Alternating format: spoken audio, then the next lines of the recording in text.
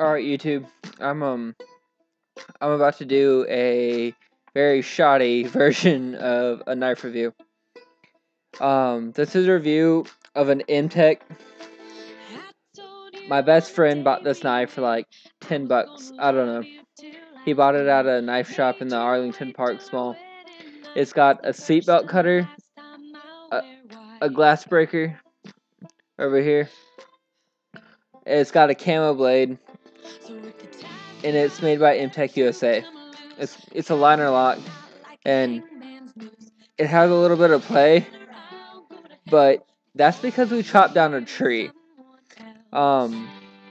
We put this knife through practically anything you can think of. Chop test. Our chop test was cutting down a tree. This tree was about this big around. I kid you not. It was an oak. It was a young oak tree.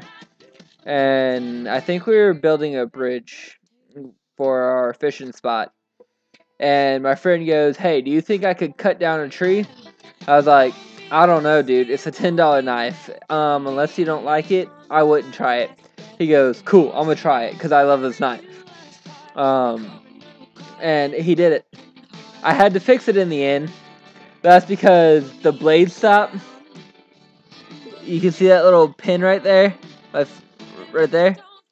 That came loose. That was the only thing. It came ajar, like kind of canted. I loosened this screw, popped it back in place, tightened the screw.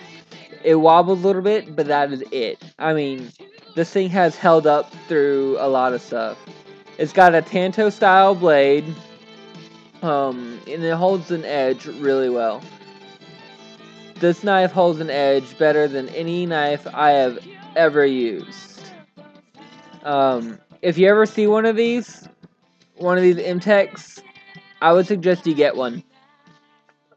I have nothing but good things to say about this knife.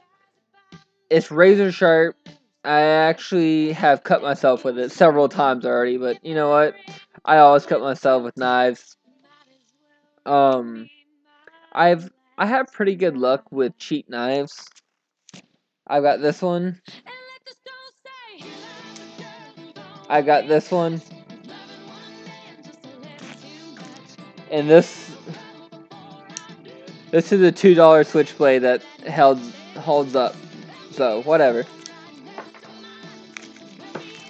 But, so, this is a $10 mtech. If you ever see one, I suggest you grab it because, like I said, we chopped down an oak tree with it and nothing bad happened to it. A very minor problem, which I fixed in like 10 seconds, and it holds a really great edge. Thanks.